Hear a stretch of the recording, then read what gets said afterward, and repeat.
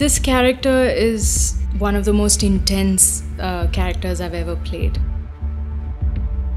Even if you asked a person who had a child, maybe a real parent, what would you react like if this happened to you? I'm sure they wouldn't be able to tell you what they would be reacting like.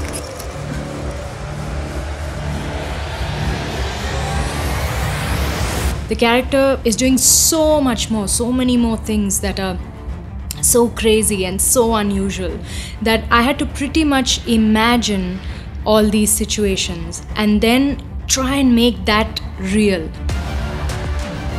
Between Mayank and me, it's pretty easy because we have a great rapport. While we are shooting, sometimes you're shooting different scenes from different time and everything, so we would take time out to kind of figure out the emotional graph of the character.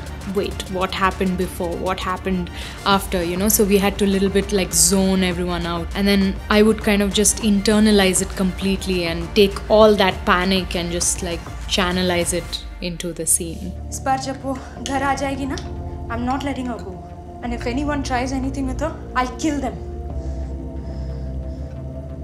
I remember Abhishek and me, I remember Mayank saying, you guys look so unusual together, but I'm telling you it's gonna work. You watch, it's gonna work. And then when we saw the scenes, you kind of realize, you feel like, oh my god, there's some kind of unsaid kind of a chemistry. It just works. It looks like these two belong together. That's not something you do or something you work on. It just happens. Papa. She's alive. Arzia's alive. I don't always get too excited to see my own stuff, but because I personally feel like this has been the best performance I have given, I'm looking forward to watching it.